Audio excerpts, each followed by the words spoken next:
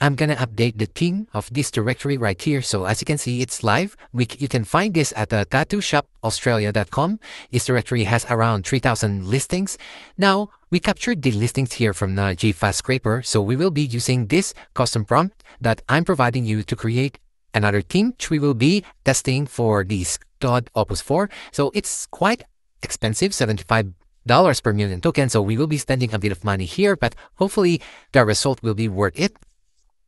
And let's see how much we will need to spend in order for this custom prompt right here to be followed correctly. And the result will be comprehensive enough. Watch the pricing right here.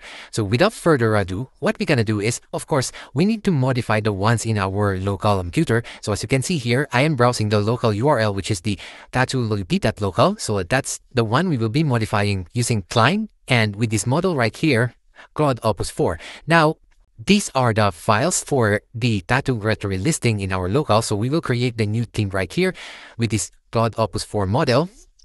Now, this prompt right here will be effective if you are capturing the listings from GFast scraper. If you are capturing from somewhere else, that's fine, not a problem, but make sure you identify correctly the custom fields right here. Let's say, for example, you capture your listings from Outscraper.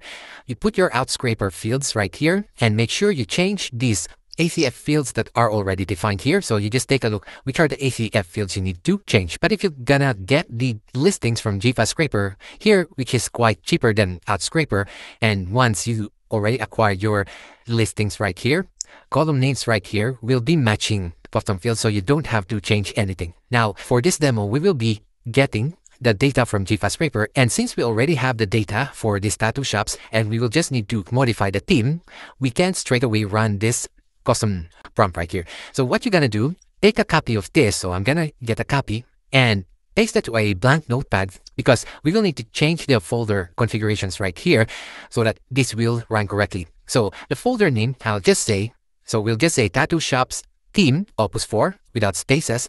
Now the site title will be, so we will have it like that, Tattoo Shops in Australia. Now the custom post key will be this one. So all our listings will be added here in the tattoo shop. Since we already have the listings right here already uploaded, we just need to add the same custom key that we use here because we just need to change the theme. Now the custom taxonomy will be state because we are categorizing it based on the state. Then the theme name, I'm just naming it same as the folder but without the underscore. And category name, so it depends how you want your listings to be named. So for me, because my listings are more about tattoo shops, so I'll just have it as the tattoo shops right here. And country will be Australia. The color palette will be optional because we will be using Opus 4. We will let Opus 4 to decide the color palette, so I'll just remove that.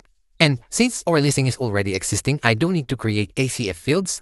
So I'll just remove this as well. And you remove the palette, so you go to line 29 or 28 to remove the instruction here that says to use the color palette defined here. So that's all the configuration you need. Now, we're gonna copy all this, and one more thing we need to remove is this last instruction right here to create the ACF field because we already have the listings, and we will now prompt this single prompt right here with the model Opus 4. I just need to make sure I will be using the Opus 4 model right here using Klein. So I'm just gonna change this. So here we're gonna copy this and make sure you correctly paste that here.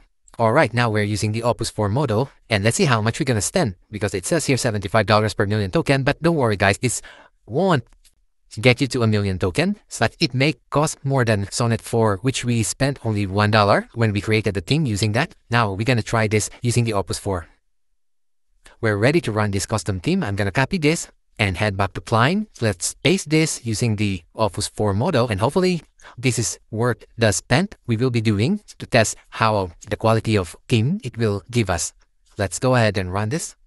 So guys, Opus 4 completed the task and you see the comprehensive overview of what it's done, and it cost us $6.2, which is a little bit expensive than what we expect. Using Sonnet 4, we just spent less than $1, but we still get decent WordPress theme. But let's see if this is worth the $6.25. Now let's go ahead and activate this theme. So we should now be seeing the new theme in our dashboard. So here we go to Appearance and then we go to Themes. And let's see, I'm pretty excited how it will appear. This one is the Tattoo Shops theme, Opus 4. Hopefully we didn't waste our $6.25. So let's activate this. That's activated. Now, the moment of truth, let's have a look at how Opus 4 created our directory theme. Alright, so here it goes. From the way it looks, nothing special. But it followed all the instructions that we need. So this is the important testing. So it should load the city here. Go to New South Wales. Alright, that's good because it's an expensive model. So it should get this JavaScript instruction. Now here are the browse by state. Now we had the frequently asked question. And that's one issue because it's not the Bordian is not working. We will need to correct that. And this is how it displayed the popular tattoo shops around Australia. So let's take a look at one of the listing. Alright. So this is how it displayed the featured image. It has some different styling here, type of business tattoo shop, rating, which is quite nice. It used a different approach of icon. We have the website and we have the feature service, which is rendered nicely here. The nearby tattoo shops. Alright, it looks fine. And we have the proper breadcrumbs, which is okay. Let's go to Queensland. So this is how it lists the tattoo shops based on the state level. Pretty nice. So let's go here. And this is how it displayed the tattoo shop in city level.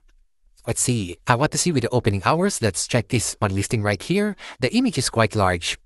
This is how it displayed the working hours, which is pretty nice. And I like this one, the features and service. The way it displayed, it's pretty comprehensive. And we have the footer right here. Now, I'm gonna copy the logo and the hero image and then the state's image to see how it will look like.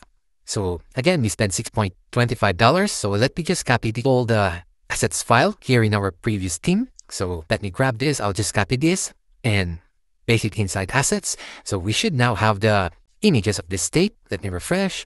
All right. That's all the image. And the only thing is the origin, it did not get it correctly. And another comment is how it rendered the image. It's too big, but that's fine. It's workable.